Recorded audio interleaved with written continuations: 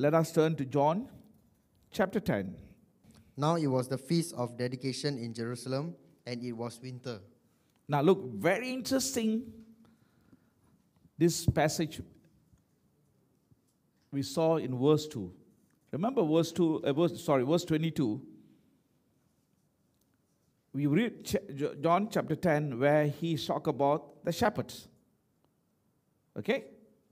And John chapter 22 is where he was in the temple. Now look at me, very interesting. Okay, now I want to draw some thoughts here. At that time, the feast of dedication took place in Jerusalem. It was winter, and Jesus was walking in the temple area, especially where? Solomon porch. Okay, now we'll draw some thoughts here. Now, specific times and specific place are stated here. Are you seeing that? What was a specific place was stated here? Was a temple. What was a specific time was that? Feast of dedications. Are you seeing that? Now, I see Jesus participate in the feast. The entire book of John, you can read the entire book of John. I can actually journey with you. You can see the feast of Passover. You can see the feast of Tabernacle. You can see the feast of Pentecostal. You can see the feast of Purni and also the feast of dedication. All the feasts, Jesus is participating. That shows that you and I have some understanding that if our Lord Jesus participates, that means then the New Testament believer also must participate. Many of us call the feast as the what? Feast of the Jew. No, the Bible says the feast of the Lord. How many of you understood? The feast of the Lord means that is something that is represent about Him. How many of you do that? The feast of Passover represent Him as the Lamb of God. Am I right? Within the Passover, the feast of Passover, there are three things that is, I cannot break down now. And the Pentecostal, what was that? The Holy Spirit, where Jesus came and resided inside the church. And was the Feast of Tabernacle is all about the second coming of Messiah. But what about the Feast of Dedications? Many of us fail about this. The church are not bringing enlightenment concerning this feast. Maybe because they find that this was traditions. But let me tell you, it's not traditions. It's a historical event. And within the historical event, that your story and his story is embodied. How many of you understood what I'm saying? If you have these revelations, then you will know what is the Feast of Dedication. The Feast of Dedication, they will call it the Feast of Light or the Hanukkah. Are you understand? And also, very specifically, it says it was winter. And when will winter take place? Somewhere in this month. If you go in Israel, winter is in the month of December, somewhere November to December, where the winter begins. So what are we seeing? The Feast of Dedication or Feast of Light or Hanukkah is celebrated somewhere in winter. And just imagine, in winter, everybody would like to stay at home. Am I right? It's a very cold, very rare people goes. But what is Jesus doing in the temple in the midst of the winter? Why you have to go to the temple? We need to ask the question, right? When you read the Bible, make sure you ask the question. That means he's honoring the Feast of Dedications. He's honoring the Feast of Light. He's honoring Hanukkah. How many of you getting what I'm saying? Are you with me? Are you with me what I'm saying? Following through what I said? Okay, now. So what are we seeing here? We saw Jesus participating, and I believe that Jesus is honoring that occasion that was taking place in history. But within the history that was connected, his story was there. Are you with me? So let me give you an unfold that why I means that within the history there was his story was there. Then you will understand why Jesus was going there and why he was honoring the feast and he was celebrating. And right now in days, Hanukkah is celebrated from last Sunday and this is the last day. 8 days. Right now you go Israel, you celebrate this. It's a holiday season for them. Do you know that? They celebrate that. Are you with me? The question is, why Christians are not celebrating? Because we thought these are traditions. Are you with me? Deepavali, Festival of Light. It's a counterfeit of the enemy. That means the enemy knows something about Hanukkah. But what about Christians? We are so ignorant about this. We are more gross in Christmas rather than Hanukkah. Are you with me what I'm saying? Something the enemy knows better than you and me. Deepavali is called the Festival of Light, right? Am I right? How many of you know Hanukkah was called the Festival of Light? The Feast of the Light or Feast of Dedication of Hanukkah. Are you coming where I'm going? Now, in order for us to understand the Feast of Dedications or the Feast of the Light or Hanukkah, then we have to go history.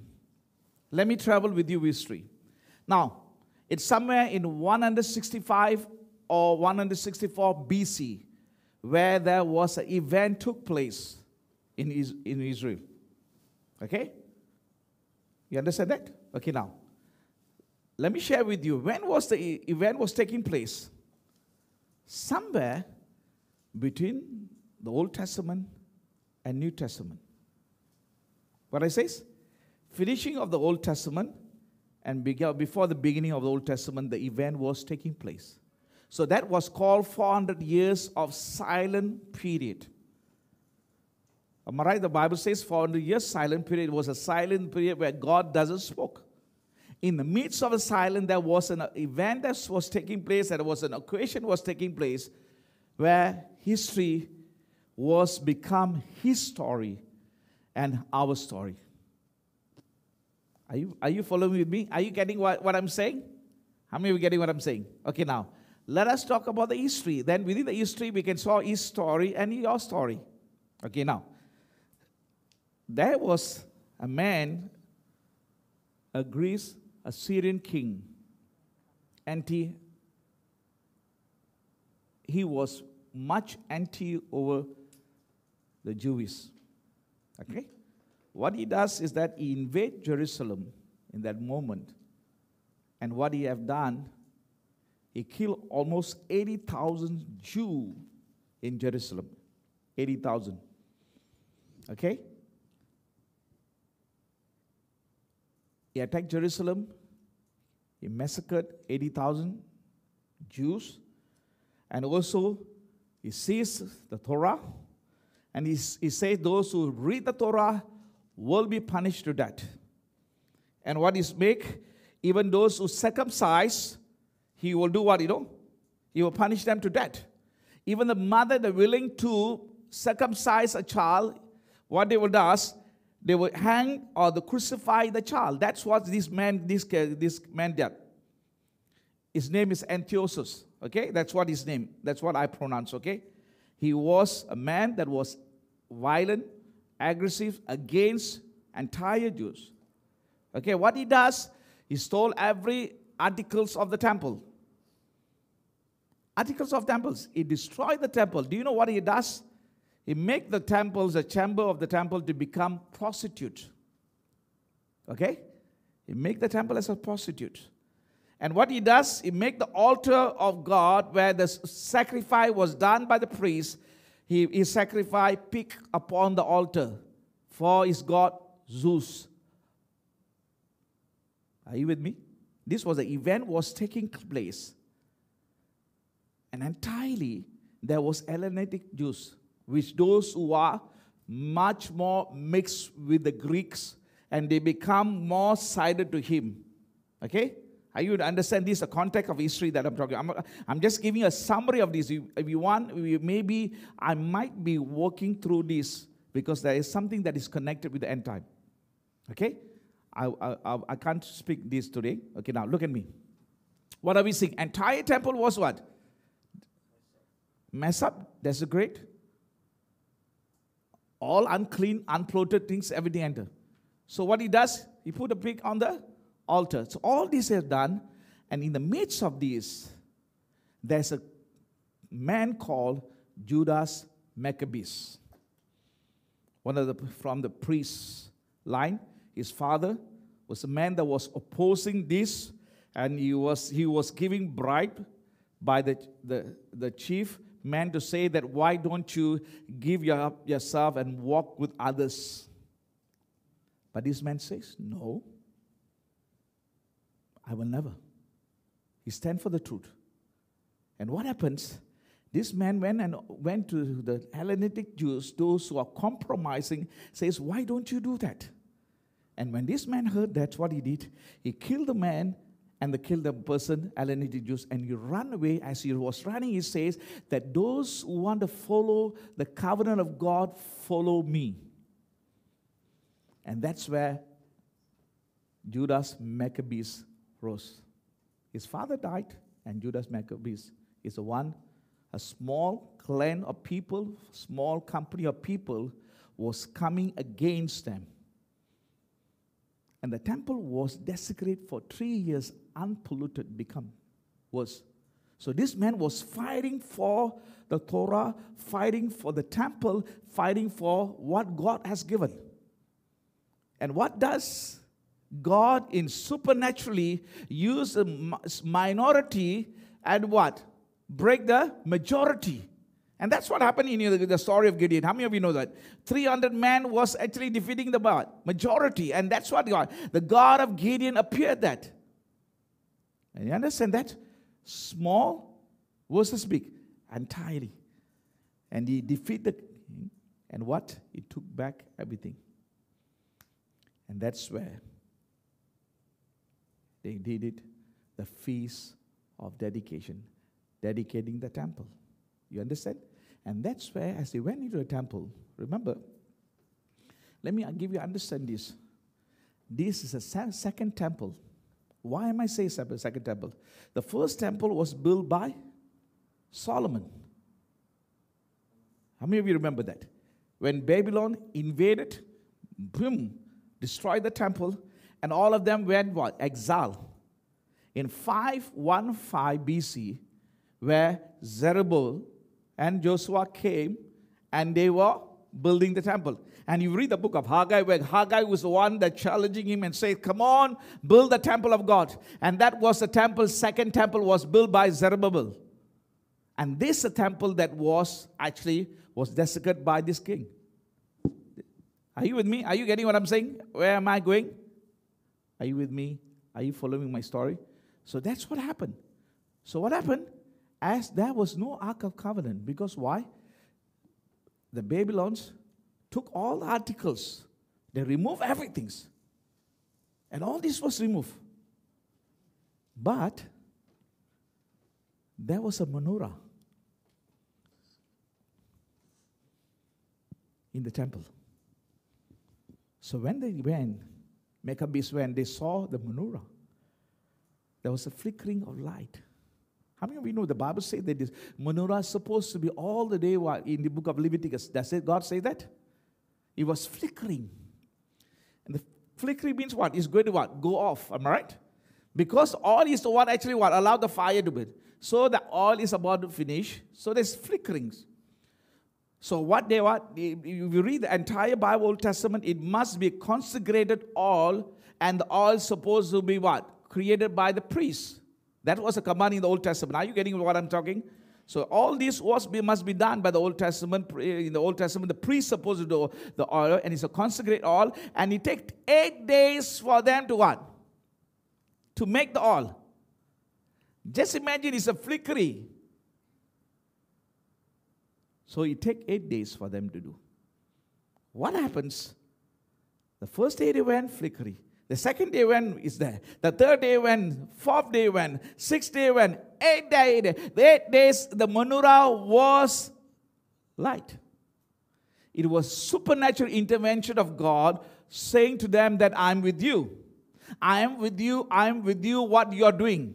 Are you with me? That's one of the way. One of the way the Maccabees win all the majority is God was with them. And one of the way that God was, the menorah was flickering and it was last long for 8 days is God says that I'm validating, I know what you're doing. I know what your intent is. I'm validating because within the history there is what? His story and your story. How many of you getting what I'm saying? And that's why they call it the Feast of Light. And that's why they what? Consecrate a temple. Entire temple was consecrated, dedicated, and it's called Feast of Light and Feast of Dedications. Are you with me? Are you getting what I'm saying? Now, question is, within the history, there is his story. Whose story I'm talking about? Story about our Lord Jesus. Now look at me. Go back to John chapter 10, verse 22. Now, are you with me, the history? I'm just giving a summary of the history. As I say that one day I am going to build about all the feasts. God willing, next year I'm going to do all the feasts because I think probably I want to do that. And within the feast, I'm going to show you the feast is actually resembling and significant Christ and the shadow of Christ, and also about you and me. I will do that, okay? Wait, just be patient. I will do that. I'll do an in-depth study for you. Okay, can I do that? Okay, now, what are we seeing here? It says that Jesus was walking in the temple. Now, look at me. Where he was walking, Solomon porch. Okay, now why? Now, look at me. There is if you go to those days. Now, remember, this was the temple of Zerubbabel. And the temple of Zerubbabel was desecrated, polluted, and what Maccabees what? Dededicate, cleanse it, and all this. And the second temple was, in the New Testament, they call it Temple of Herod. Do you know that? Why? Herod renovate the Zerubbabel temple. The Old Testament temple was renovated by the Herod. Are you with me? And that's the temple that Jesus is walking. Are you with me? How many of you understood that? Now, remember, there is a story that, so Jesus was walking where? The Solomon porch. So if you go to the temple, there is the court of Gentiles. How many of you remember that the court of Gentiles where they was making the what? He says, you have make my father's house of robbery. That was a place where Gentiles approached God. They entirely stopped. You know, that's a significant behind. The church is right now doing that. The Gentiles supposed to come into the church, but we become the hindrance that we make in merchandise. Are you with me? Okay, now, let me not build on that. So what are we saying? After the court of Gentiles, there is a place called the porch of royal and the porch of Solomon. This is a place, what happens? They will walk and pray, the Jews. Okay, walk and pray. That's what Jesus is doing. He was walking. What he must be walking, what he must be praying. I believe that he is praying over the history, that history become his story in this moment. Are you with me? How many of you getting what I'm saying? So that's what they will do. They will pray and meditate upon the scriptures, Torah, and what will that rabbis will walk around the place with the students and giving expound about the doctrine of faith, and all this will be done in this place. Are you with me? And that's why you see there was an encounter that he had with the religious leaders in the verse 22. Are you seeing that? Now this is a place, and Jesus was walking. What will he do? He will be praying. He will be thanking God for Maccabees, a man that was brave, that was so tenacity, press on. And I believe that was history, but within the history, there is a story. Why are you telling history and his story? You're not giving me explanations. Be patient. Walk with me slowly. Are you with me? So what are we seeing here? Now, there is a man defend the temple, and there is a man that preserved the temple. Remember, if the temple is not preserved, what happened? Worship of God is being what? Distracted. How many of you know the temple is the center of the life of the Jews? the life of the Israelites. When you remove the temple, what? You remove what? God from them. When you remove the temple, the sacrificial systems all breakdowns. And all these are in the Old Testament until Jesus have done the fulfill the sacrifice. Are you with me? So the sacrificial was need to be done. So people have to approach God. It's a system of worship. That's what the temple was. So the Maccabees understand where the worship is removed, everything is removed. Am I right? How many of you understood? That's a man that was standing for that. He was standing for the temple. He said, this is a central, this is a core of our life. This is a core of the nations. If he is removed, God is removed in our creations. And that's why this man was defending over the temple and standing. Are you with me? That's why he says, celebrate this feast. How many of you understood that? Are you with me? Following with me? So here, this is where Jesus was walking. And I believe that he's praying, he's meditating upon what the occasions about history. And as he was meditating and he was praying, and I believe that's where his story was appeared. How many of you know that? Within the history, there was prophecy. You know, the Maccabees event was prophesied by book of Daniel. I can't go back to Daniel now. Daniel spoke about what happens in the Maccabees. Okay? We can connect that again now. So, what I'm seeing that the sacrificial have to be done. People approach for the feast supposed to be in the Jerusalem. Am I right? The feast they have to go. All this was in the central of Jerusalem. It's a place where they touch God, worship God. All these are done in the temple. Are you with me? So, the Maccabees know that this is an important part of the nations. How many of you know that that's important for you and me? The house of God is important for you. Worship of God is important for you. The once is removed from your life, then you are what? Desecrate. How many of you understood that? Okay, now let me go quickly. So why? How many of you know that? All the sacrificial was be done, but the ultimate sacrifice will be done in Jerusalem. Not only that, that's the moment they will light the menorah.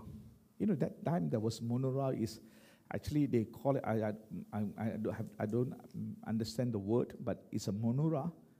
It is different from the original menorah. Menorah is actually one center, three either side, 7. But for these, they have 9. Center 1, 4. 4, 8 days. The center one is God's presence that are light for 8 days. You understand? Are you getting what I'm saying? That was happening in the where? In the temple when Maccabees said. Are you with me? That's what it was. They were celebrating. It's everywhere in Jerusalem is light up. In the midst of light up, Jesus says, I am the light. I am the one that was giving light in the moment of Maccabees, and I am the light. The true light is now shining right now. How many of you understood that? He's relating the history to his story. Are you with me? That's why John chapter 1 verse 9. Can we read that?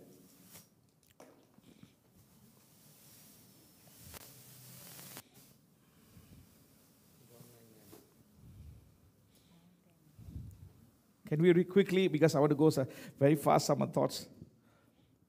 Anyone? John chapter 1 verse 9. 1, 9.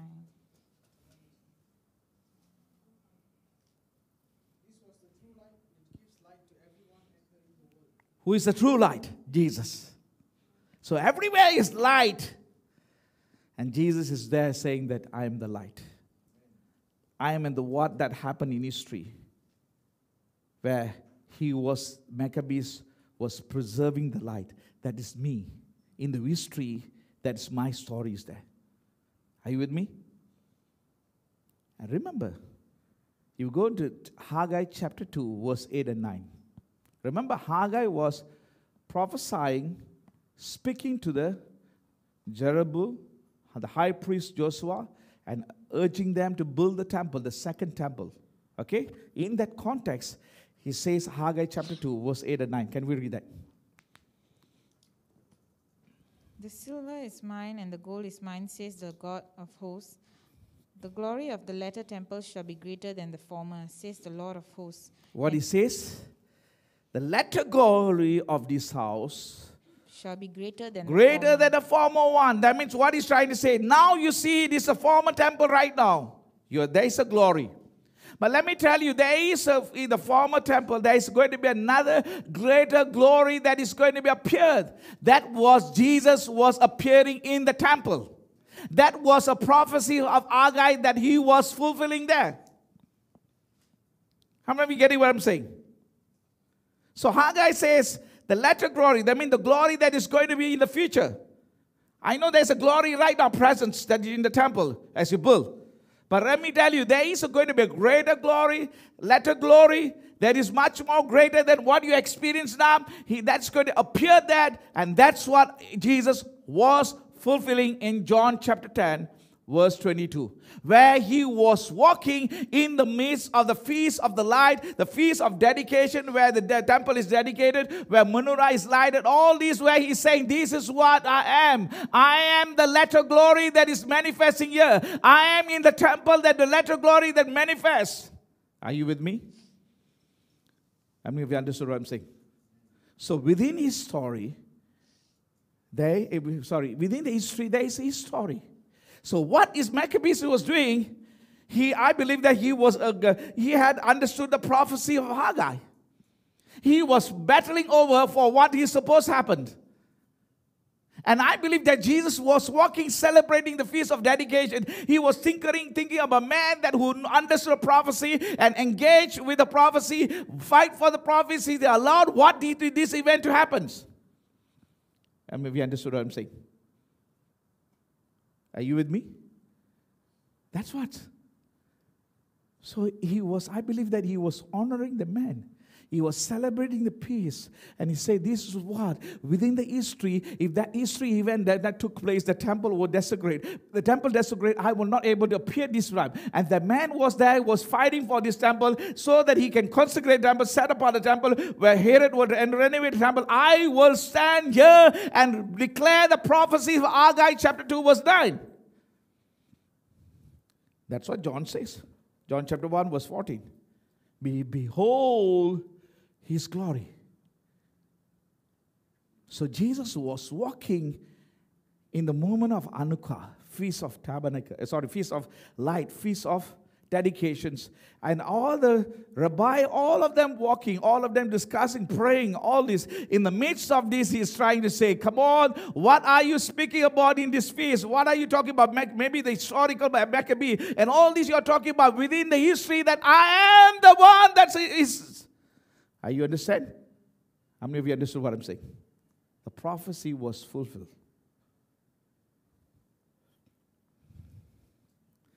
Let me go back again.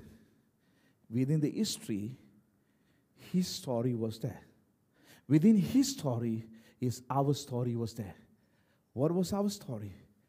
Jesus was prophetically, Maccabee was a shadow of Jesus that is defending the temple. That means in New Testament, you and I will be the temple of God. That was 1 Corinthians chapter 3 verse 16 says that. How many of you know that?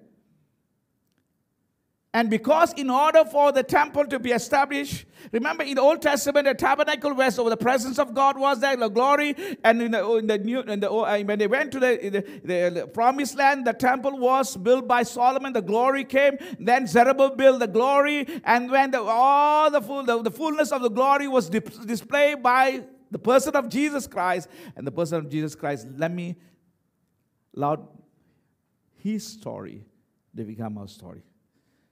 And that's why Jesus died. He was buried, he resurrected, and you and I become the temple where his glory is resident inside you. So what is Feast of Tabernacle is? A Feast of Dedication, Feast of Light. Hanukkah is significant for you. It's a place where you have to dedicate your temple for his light to shine out of you, his glory to shine out of you. Are you with me? How many of you getting what I'm saying? Are you following what I'm saying? That's what he says. Within his story, it is your story. Your destiny is within his story. And within the history that his story was our story of our destiny, that you and I become the temple of God, and where the Holy Spirit, where Jesus the Father is dwelling inside us, the glory of God emanate of us, and we are supposed to purge, and we're supposed to cleanse our temple. We're supposed to give our temple as a dedication and allow the feast of light, the light of the world. And Jesus turned around and says, I'm the light of the world. Now you are the light of the world. How many of you get what I'm saying? Are you seeing that? So within the history, we saw his story. And within his story, I say hanging in his story is our story. Roman number 3. That's what I'm talking about. How many of you get what I'm saying here? Hello? Are you with me? I think it's now very clear for you. So when we are celebrating a prophetic events. I believe it's a prophetic events that talk about imagery about you and me. Within his story and our story is there. Within the history that his story is there. It's a pass on to you and me. And you and I are the Hanukkah. You are the feast of what? The light. You are the feast of dedications. You are the Hanukkah. You are the temple. You are supposed to dedicate your life. You're supposed to consecrate your life. You're supposed to purge your temple. Are you with me? So the light will emanate of you. The glory will emanate of you. Where his intent will become reflects. Are you with me? Hello? Now look at me. Let me go back in the history. In the darker moment of the day of the life of Israel in Jerusalem, there was a man called Maccabee rose. He became the light in the moment of darkness. A minority win majority. Bring the orders in the temple. And how many of you know Jesus was, I believe, the shadow of Maccabee, that greater Maccabee that's appeared, that's going to be what? Come in the moment of darkness. That's why he says, the man's what? Saw the light. Are you with me? He was a great light in the darker moment of the world, that he came as a light so that he will what? Consecrate a people for him, that they become what? A temple of the Holy Spirit, a temple of God. Are you with me? In that moment. So that's the reason why Jesus died for you, so that you will be consecrated, so that he can purge you. How many of you remember in John chapter 2, he went to the temple to purge them, clean the temple. It is significant what it's talking about. You and I need to be allowed to purge, so that we can be a feast of dedication. We can be a feast of light. We can be Hanukkah. Are you understand the reality of what I'm speaking about? Now look at me. That was a darker moment, Maccabees rise. But that was a darker moment of history where Jesus came into earth, where he brought light. Remember, there was a 400 years silence. Jesus break out the silence, and he came and he became the light of the world. And as he said to the disciple, you are the light of the world. Now you are the moments of darkness. So how do we connect Hanukkah in these seasons? The earth is full of darkness, my brothers. How many of you know the pandemic has brought a deep darkness at global level? In the midst of you, Hanukkah is a reminder for you. It's a moment that is coming to understand. It's a prophetic event that needs to take place, that you and I have to surrender our life as a dedication, as a temple that consecrated, set apart for his light to emanate out of you in the moment of darkness. Are you with me?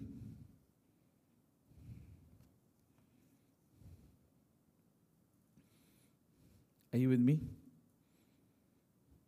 So now let me go quickly. I'm going to use acrostic word. Okay? Light. So what are we supposed to do?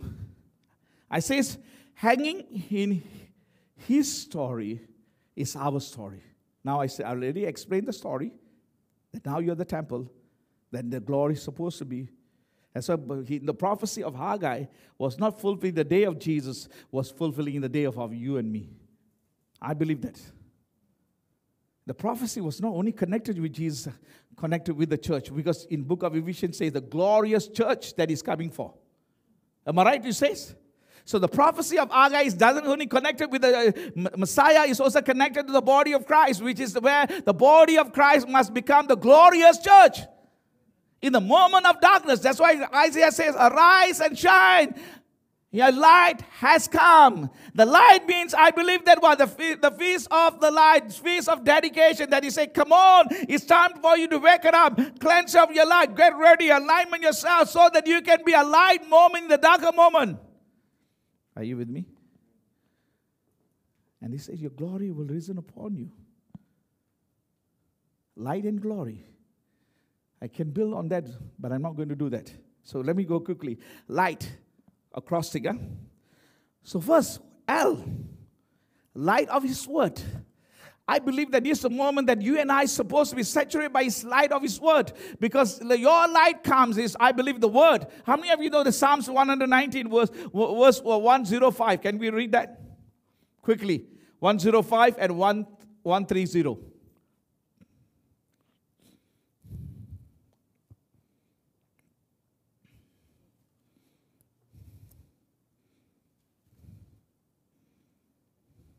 Come on, quickly. Oh, quickly. Anyone, just please help each other. 119, 135. 105. Then someone one. Your one, word is a lamp to my feet and a light to my path. What is this? Your Word is a lamp to that my means feet, your word is a lamp. And a light to my path. again, light, your light. So what is that? Light. In the darker moments, you need a what? A light to direct the world, your life. Am I right? There is a darker moment in earth. Everybody was lost. They doesn't know where to go. How many of you know the world is lost? They doesn't know what is the next decision to do. But in the midst of you, you and I have a light of his word where can direct your pathway in the season of this moment. But you and I are lost because we don't have his word. Psalms 130. Same Psalms 119, verse 130. The entrance of your words gives light. Now look at me. Entrance of your words give light. The word entrance means what, you know? That means entrance of the word, where the word will be unfold, open up. And as you open up, what happened? The root word is go, you know, it will free you, loose you. In the moment of where there's binding, the moment there is no freedom, but you walk in a loose and freedom life because of the word. Entrance of the word. And what he says, enter the words will give light, right? Am I right? The word light means what? Illuminations. Walking in illuminations, walking inside where you have understanding. In this season, you're not perplexed, you're not confused, you're not coming into a place, don't know where to go. But you are clear in your choices, clear in your movement, because illumination is coming out of the word of God.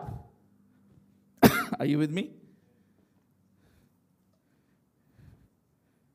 And not only that, what is that? Entrance of the word, what? Give you life, and also what he says. It gives understanding. Give understanding. Do you know what's understanding? In the moment of discernment. That means you will walk in discernment. How many of you know in this season that you need discernment? Because there are many errors that's happening here. Many false things are happening in the midst of the church. But if you don't have a discernment, you doesn't know which is true, which is false. And that the moment of darker moment, that's where corrupting teachings and error teaching will invade in the house of God. But you need discernment. How you have discernment? When the word of God becomes entrant in your life. And that's where you have discernment, insight. How many of you know this is a season that you have discernment? Discernment in every area of your life. And not only that, distinct. The word understanding, you become distinct. In the midst of all of them, you are different. How many of you know when in the moments of the plague was happening, in the area of Kosham, everything was distinct. God says, I will make them distinct among you. That's what he did. In the moment of darkness, that you become distinct, we are different. What's happening in a company of people are totally different. Nothing happens. A pandemic is not affecting everything. That's what I'm talking about. Are you with me? Okay, now, I want to go to the next one. Next word, I. Intimacy with the Holy Spirit. How many of you know the flickering of the menorah is because basically lack of oil? Am I right? So, in these seasons that you and I have to walk a deeper level of intimacy with the Holy Spirit. where the book of Acts entirely about walking with the Holy Spirit, where you commune with the Holy Spirit, we become close, so intimate with the Holy Spirit, where the Holy Spirit shows you, guide you, and says, that's what the Bible says, that He will lead you and He will guide you. He is a guide. Am I right? That's what the Bible says. He's a spirit of truth. Where the spirit of error there, He become the spirit of truth. Where you do no guidance, He become your guide. And He will show you the future, and He will show you Christ. And that's why you communion with the Holy Spirit will lead you constantly in the moment of darkness. Say, come on, this is what I'm leading you. This is where you're supposed to be. This is what you're supposed to do. All this was be guided by the Holy Spirit, unless you have an intimacy with the Holy Spirit. Are you with me? Let me go quickly. What says next word is G. G is what? Go and make disciples in these seasons. You and I must be launching out and go aggressively involved in discipleship. And that's what Matthew chapter 28 says. Jesus says, all authority in heaven and earth is given. Go. Now is the time to go. Now is the time to intensify your discipleship. Groom people, train people, equip people. Why? That's what He wants us not to disciple the church alone, but disciple nations. We have to come to that place where we can disciple nation. We can take a society, urban, that where we can go into a disciple. I believe that's what God wants us to do. Are you with me? H. Harvest and harvesters. The Bible says, harvest is plentiful and workers are few. So it's a harvest moment. I speak about this. Harvest, it need to be happen within the seasons. If over the seasons, the harvest what? Will be destroyed. So Jesus says it's a harvest moment. Quickly, there's urgency. I need to go harvest field. There are many people ready to see and receive Jesus as their Lord and King, and they want to receive Him. And not only that, we need harvesters. That laborers need to go into it. You and I, and Pastor, I cannot do this. Then you are actually not responding in these seasons. Are you understand? Then lastly, as you do this, we want to the offering to our Lord. What do you mean by the offering? Romans chapter 15, verse 16. I want to conclude the message.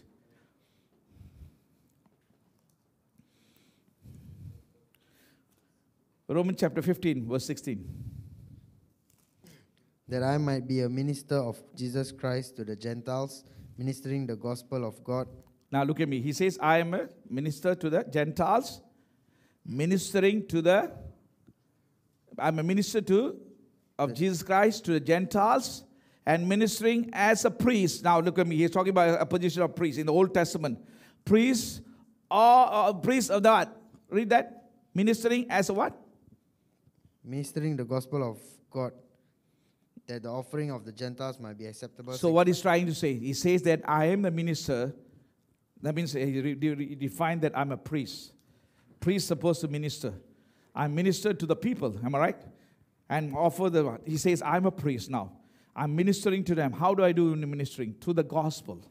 And as I do that, so I say, so that after I minister the gospel, so that my offering of Gentile may become acceptable and sanctified by Spirit. That means Paul is trying to say, I'm called to be a minister to Gentile. I'm called to be a priest for the Gentile. I'm going there as a Gentile, as a priest, and I'm actually ministering them the gospel. I'm speaking the gospel. As I preach the gospel, as the gospel in their life, I bring them and collect them as an offering. I'm bringing back again to God and offer. How many of you know the priests have to collect all the offering from the people and bring back that? And that's the picture he says, I want to offer an offering. The Gentile become the offering. What offering that you and I want to give?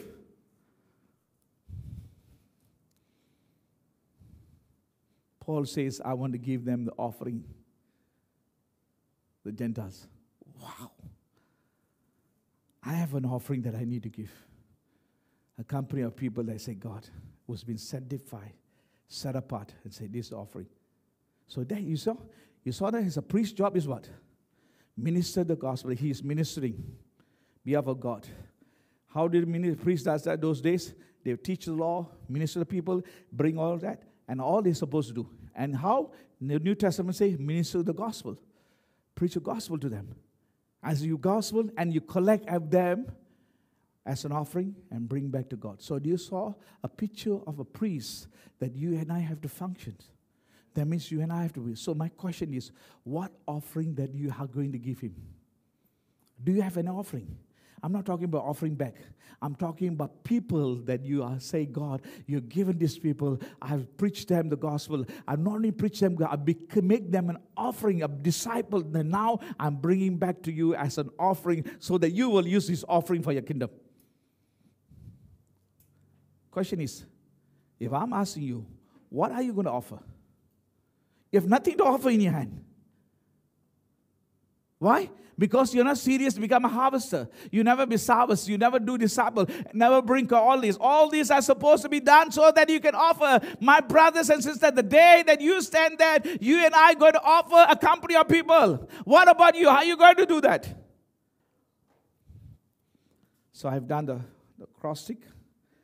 L stand for light of His word. I stand for intimacy with the Holy Spirit.